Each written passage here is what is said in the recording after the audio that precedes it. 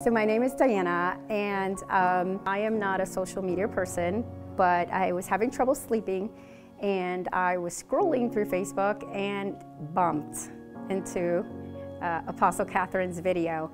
And when I saw the first one, I literally fell off my chair because I had been praying for revival and, you know, just to see God's movement across the entire United States and the world in general.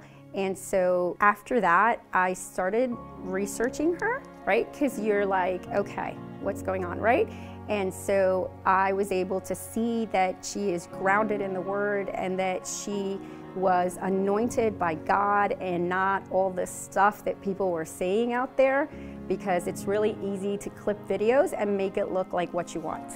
And so don't let them fool you, because that is false prophecy.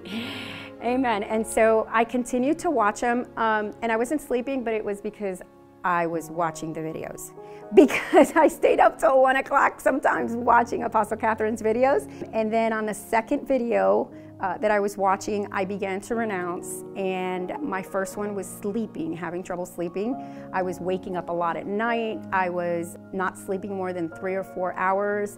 And when I renounced it that first day, I slept like a baby. No medications to sleep, nothing. I just slept all through the night and continued since. So I had been, you know, healed from that.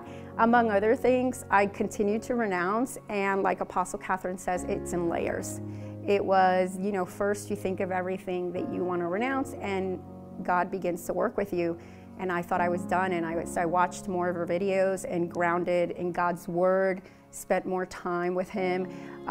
Things came to the surface. The Holy Spirit brought other things up, like not realizing that I was lukewarm, that I did have a foot out and a foot in, because you want to do everything, you're hungry, but yet nothing is happening and you don't know why. And Apostle Catherine is like teaching people the whys, the ifs, and the hows, and to see that I was opening doors. I was okay with, you know, either having a glass of wine or just something simple, not getting inebriated like they say, but just I knew that immediately God was telling me that's a foothold. And so you can't let Satan come in any way. And so I continued to dig into the Word and wanted Apostle Catherine to come to Virginia Beach the next day. I was like, we need revival. Amen. But I continued to look at her videos, and then I saw that she was coming to North Carolina, and I prayed about it because as a single mom and my son, we were like, we didn't know if we could do it, but God opened up every single door. The place to stay with, every hotel was packed. I found a room. He opened the doors to take off from work. My son came with me, and he was super excited. All he talked about for 5 hours was Apostle Catherine and how he's going to meet her and talk to her about God, because he knows what the 5-in-1 ministry is from school, and that he was starting to be a teacher and later would be a pastor. And so that was like eye-opening as well. And he came with me tonight, and he just began to cry.